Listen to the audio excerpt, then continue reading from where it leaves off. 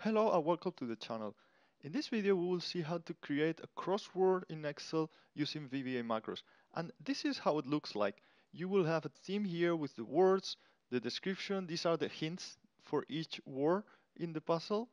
Then you have the puzzle with the legend for each hint here, for each word, and the solution over here. So simply by clicking this button and running the macro, you get a completely new crossword each time with that set of words. Of course, you can change the words. You can have several themes wherever you like. So that's what we're gonna see. We're gonna see in this video how to create this. And the way we'll do it is basically the same that we did in a previous video to generate word search puzzles. I'm gonna leave the link up here if you haven't seen it. But that was a simple one. If you want a solid word search generator, have a look at Word Search Pro for Excel. And here you can create puzzles of any size with a different number of options here from different themes.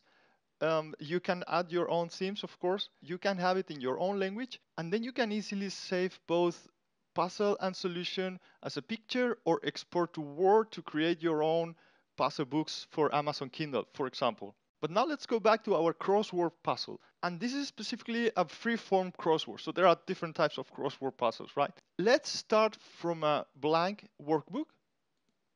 And the first thing we'll do is to format the sheet. We're going to have a row height of, let's say, around 14, column width 2. We're going to have, and I'm going to keep the grid lines for now. Now here, create crossword. The first thing we'll do is to clear in the use range the contents and the format. And then we call again format sheet. And then we're going to set, let me declare here a variable RNG as a range. We're going to have a range where we want to work with. So let's say I'm going to have it here. F6 to AP25. So this means from somewhere here to AP25, this is more or less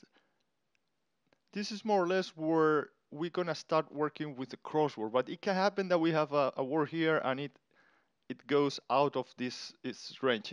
It's just approximate. So and we're gonna have the words in another sheet. So here we will have the words. And I'm gonna have here animals. So it's gonna be a crossword with animals. We will have here the description with the whatever hint we want to give to the player to find the word. And notice this is in alphabetical order. Let's leave it for now, but we could rather have it starting from longest words to shortest. That would be better, but let's leave it for now like that. So now we're gonna start a loop for word row equals 2, because the first word is in row 2, 2, as many words as we have. Let's start just to 3. We're gonna see how we place the first and second word for now. Then our word is in sheet 2, range A, and row word row dot value.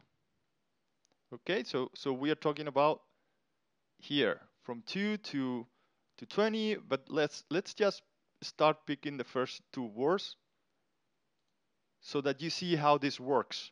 So to place the first word is easy, and we have to differentiate that with if word row equals 2, then so here we're gonna put the first word at very first word or something like this. And we're gonna simply get a random row with the integer of R&D times, let's say, 10 rows starting in row 4. Same for the column. Let's say here we're gonna have 10 starting in column 10, for example. Then we're gonna also have a direction, so it can either be 1 or 2, plus 1 or 2, where 1 will be horizontal and 2 will be vertical direction. And now we're going to call another macro, add word, which is going to add the word in row R column C, or starting in the cell, starting from the cell in row R column C and in the direction. 1 will be horizontal, 2 will be vertical. So now before we see how we add the word, so the next time else we will follow a different process to add the following word. So that will be else, and here is where we will add the following words. So we're gonna see this later, but let me end the if here and move to the next word row. So we have for now completed this macro and this loop, which is gonna add the first word. So let's move now to another module to create this add word macro. Let me copy this, and here SAP add word with those 4 variables. And here we follow the process that we use with word search generator. So we're gonna have for n, for example, from 1 to the length of the word, so length word, then we will have here next n. We're gonna get each letter, let's call it letter, with the mid function of the word, comma n, comma 1 character. And now if the direction is 1 is horizontal, we are gonna have each letter in row R and in column C plus n minus 1. Minus 1 because we start with n equals 1 and we need to start in column at column C.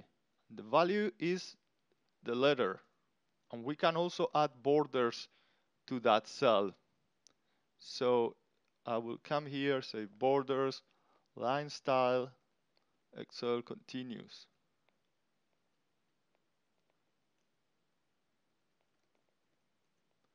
Now else, of course, this is direct equals 2. There are no other possibilities.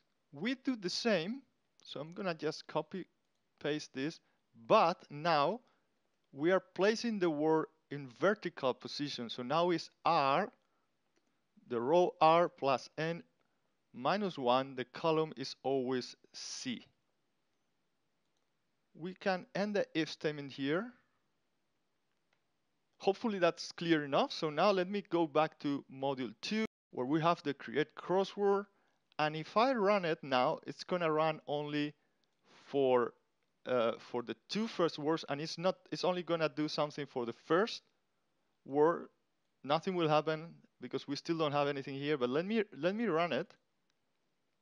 And as you see, the word has been added. This was the random column and row chosen, row 6, column P. And then it started adding each letter.